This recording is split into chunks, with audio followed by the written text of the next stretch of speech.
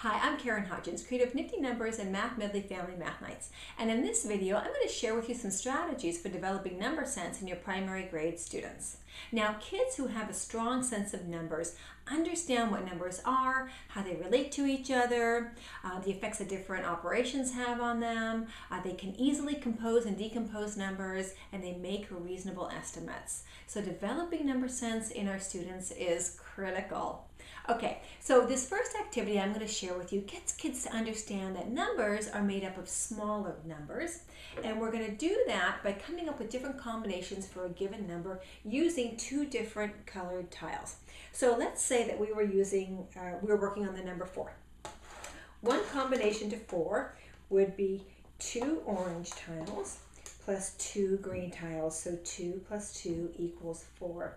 Now, some students may need some graph paper in with as many squares as the combinations that they're working on, and that way when they fill in those squares they know that they've reached their combinations, but that's for the students who need that. Okay, so we got 2 plus 2 equals 4. We could come up with 3 orange plus 1 green, so 3 plus 1 equals 4. We could do 1 orange and 3 green, so now we've got 1 plus 3 equals 4. And in fact, I was working with a little kindergartner who was working on this exact combination, and the light bulb went off and she said, "Hey, they're the exact same thing." And I asked her, "Well, what do you mean?" And she said, "Well, look, 3 plus 1 is the same as 1 plus 3. They're the same thing." And that is exactly the kind of discovery that you want your kindergartners to be exploring. So then our next thing to do was I asked her, "Well, gee, I wonder if that works for other combinations or other numbers." So we got a group of kids to work on this, and we collected data. And from the students, they were able then to discover their own rule, that it doesn't matter the order that you add the numbers, you're going to get the same answer. And that is very powerful because it comes from them having created that. And really what they're doing here is what we call, to property in math that we call the commutative property of addition. The order that the add-ins are added does not make a difference, and it's very important that our students understand that. It's important for a couple of reasons. One, it makes computation a little bit easier. Once they understand that 5 plus 7 is the same as 7 plus 5, you really only have to learn one of them, right? And the other thing is that at this age, kids are really using, they're doing this a lot, right? They're counting on their fingers, and that's okay at this age. It's a manipulative, just like these are manipulatives. They need them, they feel comfortable with them in the beginning to get those number concepts down. And so when they discover something like this, and they need to add two numbers, say 2 and 9, and they understand this, then adding the 2 on to the 9 is easier than adding the 9 on to the 2, because they're doing the little finger activity. So they would have, for example, if they were adding the 9 onto the 2, they would keep the 2 in their head, right? 2, 3, 4, 5, 6, 7, 8, 9, 10, 11. That's a lot of counting. Does it get them there? Yeah, it does. But isn't it more efficient to go 9, 10, 11? It's more efficient, and it's an awful lot faster. And so rules like this will help make that computation a lot easier. Okay, so the next thing that I have students do is to take those combinations and actually create cute little cards like this. Okay, so here's the combination 4. Here's another one. And you can see in this one here that we've got 0. Poor little 0 gets forgotten, right? But we need to, a combination of 4 certainly is just 3 green tiles and no blue tiles. And we need kids to do that as well. Okay, so some kids are ready for those equations at the bottom, and I actually wrote those in there, but some kids can write them themselves. The next activity that I want to share with you is the 10 frame. And the 10 frame is exactly that. It's a frame with 10 little cells in it, or 10 little boxes, and I show that to the kids and we count. Okay, so I say count with me. 1, 2, 3, 4, 5, 6, 7, 8, 9, 10. And you notice how I emphasize the 5 and the 10, and that becomes very, very important to this activity. So then I tell them, okay, well, I'm going to share with you a 10 frame, and there's going to be some dots in my 10 frames. And I want you to tell me how many dots you see all together. You ready? Okay, now the first few times that I do this, I of course let them, I make sure that they have enough time to see those dots, and kids are actually counting 1, 2, they're counting the dots, right? Okay, and that's obviously a pretty simple one, so that's 2. Awesome, great, let's do another one. Okay, ready? And again, they're counting these dots, 1, 2, 3, 4, 5, and they come up with 5, and I give them enough time to do that because this one is super important, okay? And when they say share 5, and they go, okay, let's count 1, 2, 3, 4, 5. Wow, there are 5 in the top. That's kind of neat, you guys. So when the whole top row is filled in with dots, we automatically know that there's how many there? There's 5 there. So if I showed you this again really quickly, could you very quickly tell me how many dots there are? Yes, 5. How come? Well, because the whole first row is filled in, and that's really important because that's going to help them solve these other problems. For example,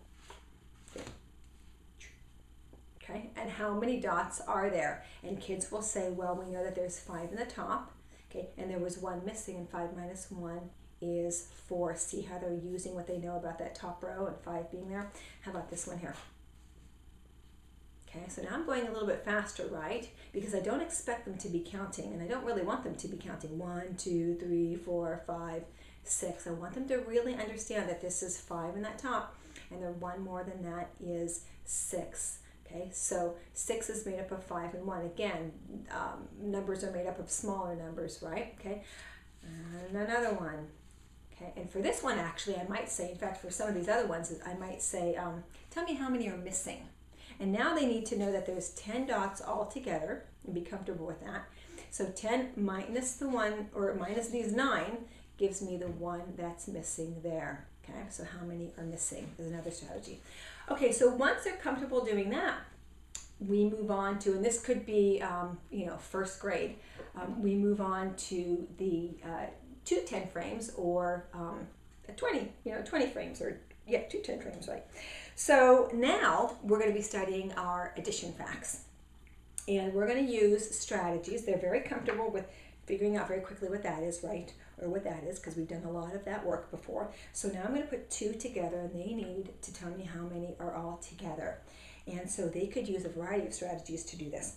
They could do, and we talk about them, they could do doubles plus or minus 1, right? So if we did 7 plus 7 is 14, plus 1 is 15 would be one strategy, or 8 plus 8 minus 1 is 15. Or some students will say, well, I knew that there's a 5 and 7 and a 5 and 8, and then I'll take these 2 down here, and that makes another 5 and 5. 3 5s is 15. Okay, so whatever works for them, but this is a very, very visual way, very concrete way for them to internalize those number facts, because they can see it and they can manipulate it. So really important for those experiences. Okay, so then I have a binder set up with these 10 frames, and I actually have the PDF versions of these 10 frames on our website for you under www.familymathnight.com under the Math Resources section. So if you want to go there and print them out, then you'll have them too. But basically in my binder, I have created the doubles. Okay, so here are all of my doubles, and I actually have the expressions right up at the top there. So 5 plus 5, and what is that, 9 plus 9, and so forth. And we talk about the strategies, right? And then I have my doubles plus or minus 1, however they see it in their head. Okay, super simple. Okay, 2 plus 3, you can see that double plus 1. Okay, and then all the other double plus 1s or minus 1s, whatever works for them. And then I have my 10 plus. And, okay, so here we've got that whole 10 frame, it's full. And by the way, multiples of 10, super, super important. We're going to talk more about that in just a second. But okay, this whole 10 frame is filled in. And they're very comfortable now with quickly knowing what this number represents. So they're adding this number to 10, and obviously 10 plus 6, or 16. And then I have the number facts. So here I've got facts to 10 in my first section. Then I have facts to 11.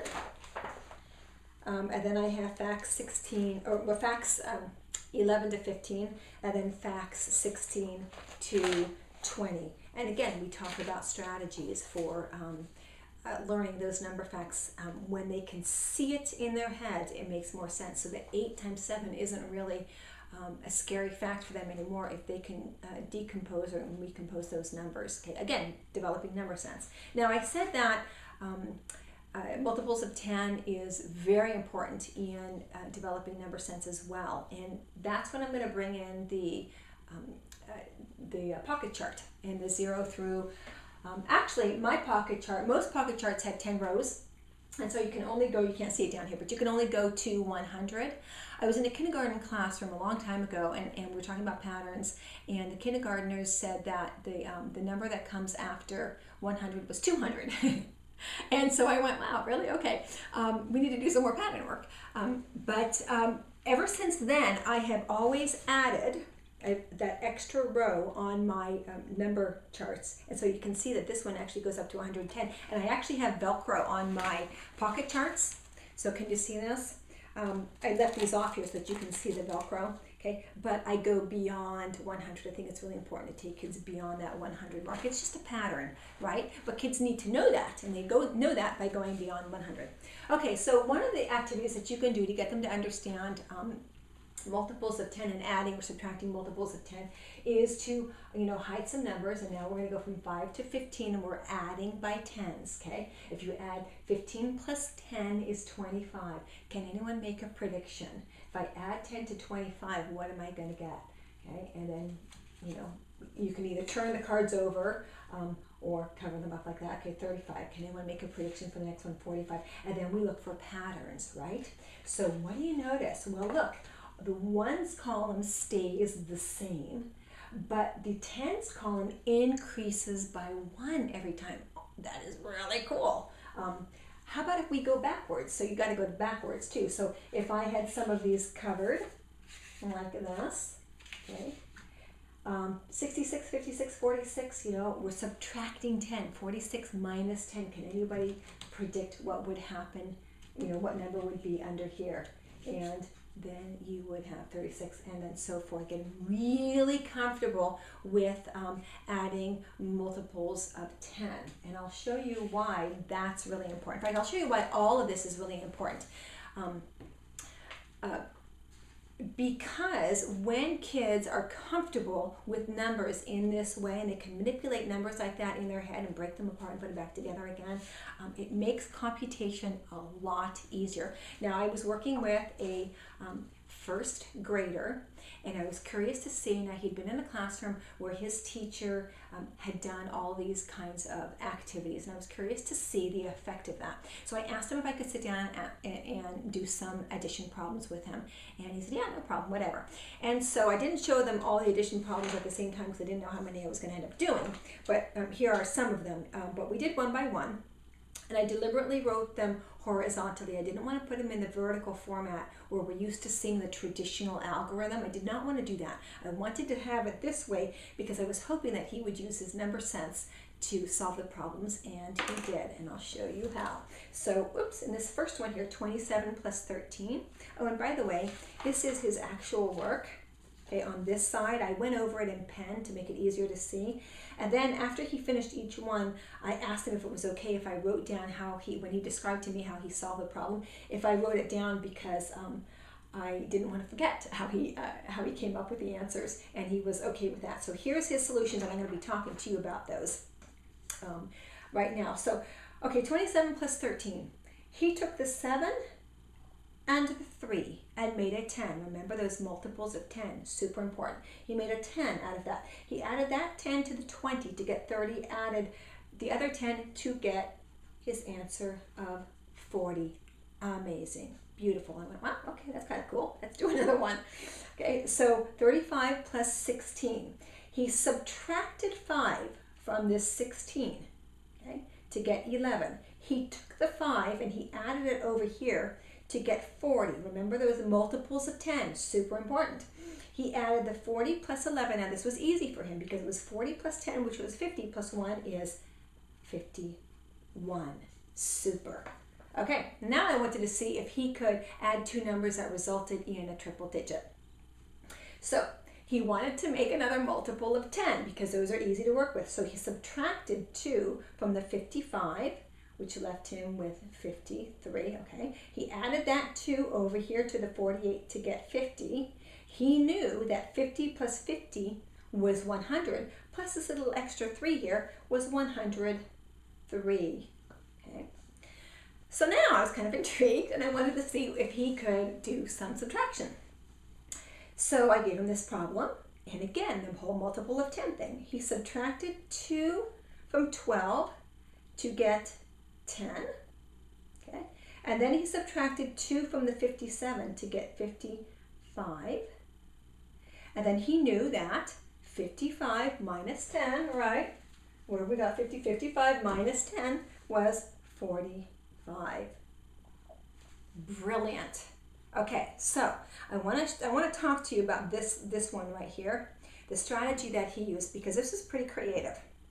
He knew that if he took the same number away from both numbers here, his answer would be the same. Now let me show you that with a little simpler problem. Let's take 6 minus 4, okay? We know that 6 minus 4 is 2, right? But let's take the same number away from both sides. Let's just take 1 away. So we'll take 1 away from 6 and 1 away from 4. So now we've got 5 minus 3. Do we end up with the same answer? Yes, we get 2. Isn't that amazing? So then we could then use this for more difficult problems. For example, if I did 300 minus 73.